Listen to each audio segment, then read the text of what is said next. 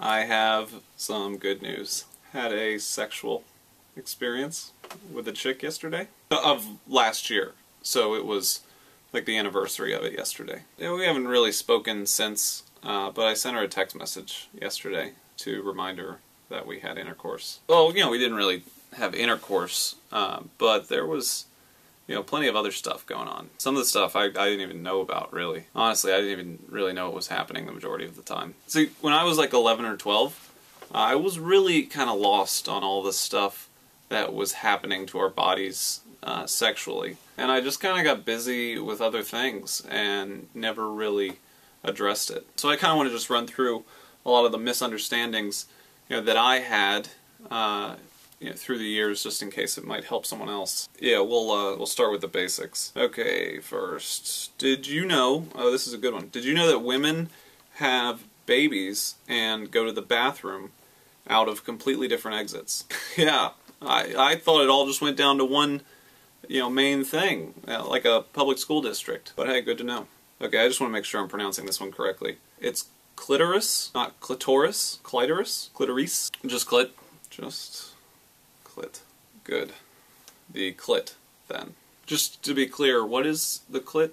Well, then what's a cervix? And then what's the clit again? Wait, then what's a vagina? Here, look at this. And that's not the urethra.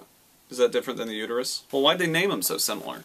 Idiots. Anyways, it's a lot to remember.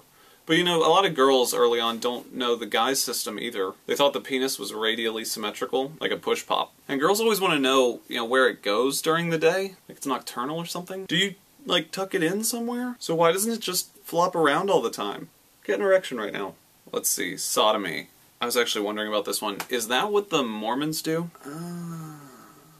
So it's just doggy style. Wait, doggy style's not in the rear end? Alright, here's another one. Did you know that women also have orgasms? Yeah, it's true. But no one really knows much about it. Apparently it's really awesome though.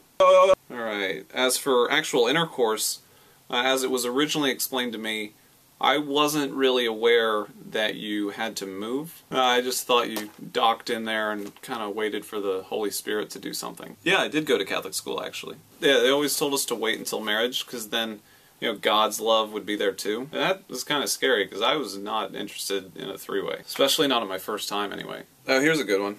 Did you know that queef and fart are not synonyms? Yeah, I had that one wrong for a long time. I did always wonder why my queefs were so much funnier than everyone else's.